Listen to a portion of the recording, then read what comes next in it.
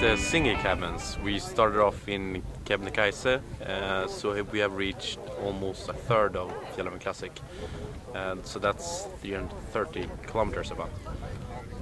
And we've seen that there are some runners passing. Who are they? It's different persons joining Fjällräven Classic, both runners and unexperienced trekkers. So it's pretty much a folk fest for everyone. So a third of the way, how does it feel? It feels pretty good. We feel okay.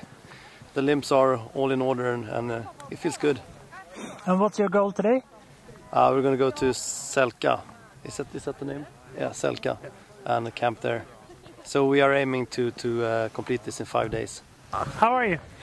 I'm fine, considering. How was your trekking today? Pretty good. Just a bit sore my legs, but otherwise okay. So what's this? It's sovas.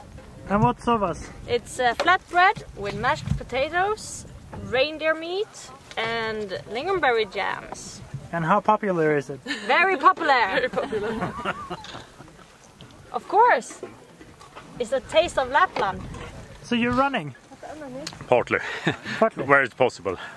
And fairly easy. And what's the aim? What's the About goal? 20 hours.